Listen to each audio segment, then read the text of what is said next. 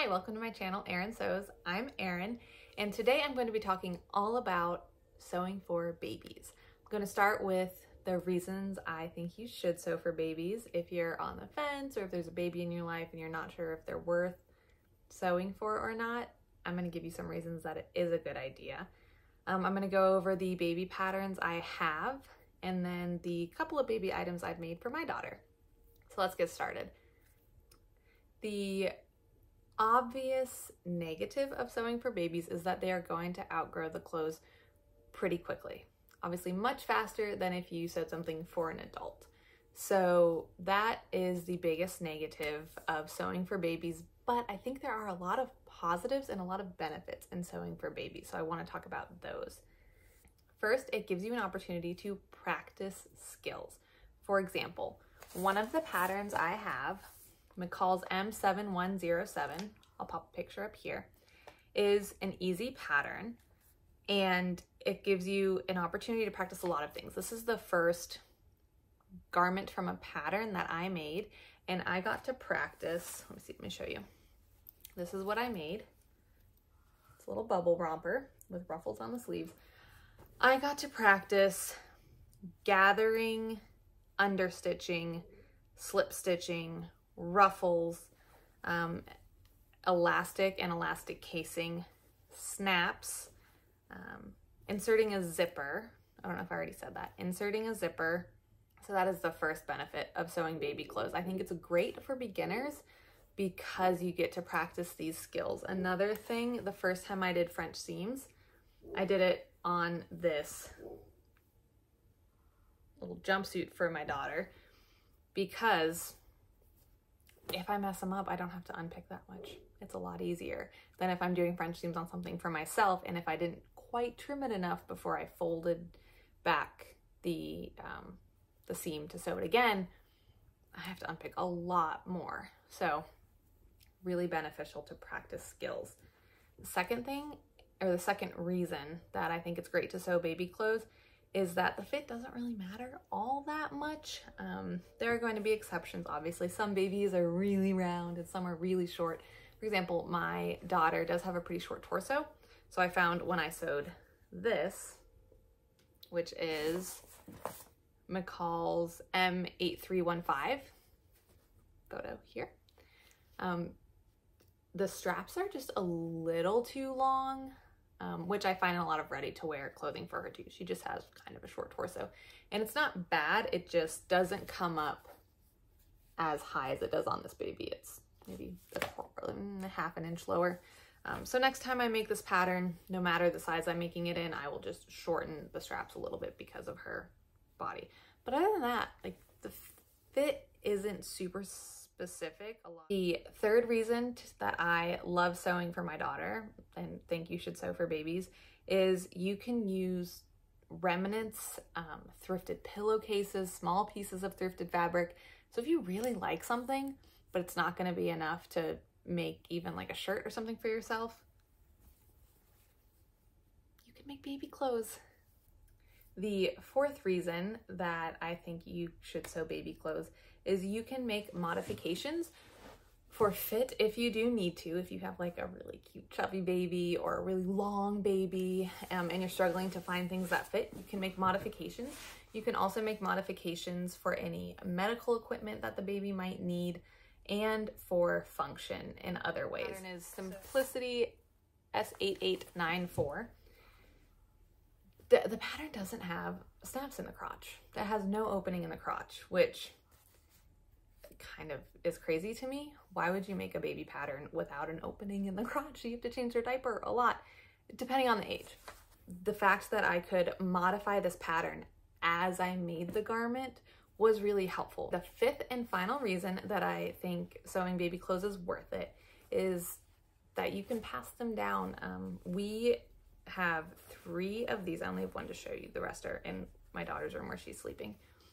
But these really cute little like overall romper things that were made for my father-in-law when he was a baby in the 50s.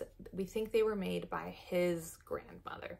So my daughter's great-great-grandmother, most likely, sewed these for him you know, as I'm making her clothes, I think about how much love was put into these for him. And it is awesome now that, you know, his granddaughter is wearing them. So that is just one of the really nice, like, wholesome aspects, I guess, of sewing the clothes. It's not just practical in the fact that you get to practice skills, and fun in the fact that you get to pick the patterns and everything for the baby yourself. But like, someone down the line from you could also be wearing these clothes in the future, which is, I think, just really cool.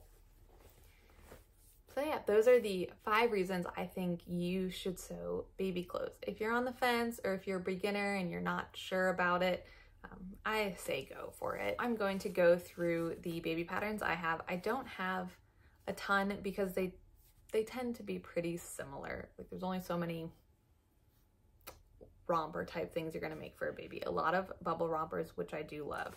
So that's pretty much what I have. But also, I'm not gonna make her a ton of clothes, so I didn't wanna buy a ton of patterns.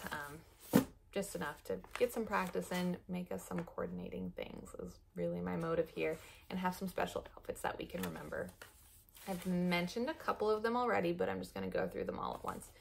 I have McCall's 7107, which is some rompers that have self-lined yokes, gathers, snap crotch, and back zipper. They have a couple of different embellishments. Some of them have these overlays, and then little ties, ruffles, little pockets, and some ruffles. So they have different embellishments to them. But other than that, they're all pretty much just little bubble rompers. And I have McCall's 8315. Oh, I don't need to hold it up. I'm going to insert a picture. This doesn't have a description, but they are just bubble rompers. Once again, with different embellishments. These are just like straps. So there's a bow, some ruffles, a plain one, and then one that has little pockets and some top stitching that highlights the bib part. Then Simplicity 8894. This one is actually Learn to Sew knits. I did not make it out of a knit. I made it out of that linen blend, so it worked just fine. It is a couple different little rompers and jumpsuits. This one I really liked because A and B both have this little like cute side tie, but then C and D are just like a more normal overall. I think they're the same. Yeah, one just has a pocket on the front. Then I have 2 that I have not made yet. Butterick 3405 is one of their 9 Sew Easy. It is a combination of just shirts, what is it? Dress, top, romper, panties, hat, and headband. So there are a lot of patterns in here. I haven't made it yet because it's only a large and extra large, which all of the other baby patterns are like newborn through large, newborn through extra large. They have, or extra, extra small to large. They have, you know, all of the sizes you could want. So I didn't notice that this was only large and extra large, which is why I haven't made it yet. And then the last one I have that I'm going to be making soon is New Look 6725, and it is this really cute like shirt dress, shirt, and then shorts. So once again, another one that'll work. I'm holding it up. I'm going to put a picture. Another one that'll work if we have a boy next. Also, I can make my daughter the shirt and shorts combo because she is crawling and will be walking soon enough, and dresses just aren't really practical for that. So those are the patterns I have. And then really quick, I'm just going to show the outfits I've made her. So this is the first thing I made. This is that M7107. So I did View E, which has ruffles over the shoulders. This is just I think it's a keepsake calico from Joann's, and it's gonna be great for the summer when she gets a little bigger and fits into it. I need to snip some threads. I clearly haven't quite finished it, but it's these cute little blue flowers, zipper in the back, and then snaps at the bottom. Also from that pattern, M7107, I made view D with the pockets from view F. So they're just little round bottom pockets, which was something I had not done before. I've done pockets, but I had not done a rounded bottom pocket where you sew basically a basting stitch and then kind of use that to help curve out the edges. They're not super symmetrical, which bothers me a little bit, but when you're wearing it and like flowing and she's crawling around everywhere, no one's gonna see anyway. It has the contrast of the yoke and then these little cap sleeves that are gathered. They're so cute. Just so cute. Next, from McCall's 8315, I did view D, which has top stitching here and a little pocket. The pattern also calls for a pocket on the side, but I was showing it to my husband and we both decided it looked a little bit silly. I also did add these little sunflower buttons because I thought they were super cute. And then this was my first time using snap tape and I was not a fan. As much as I hate using like the pliers to install snaps, I really did not like working with the snap tape at all, at least not on this scale. Maybe that was the issue. Not a fan. What I was a fan of is I practiced flat felled seams on this and I really like how it turned out. And then I used that skill I had practiced when I made myself a pair of coordinating shorts from the same fabric. So that is that little romper.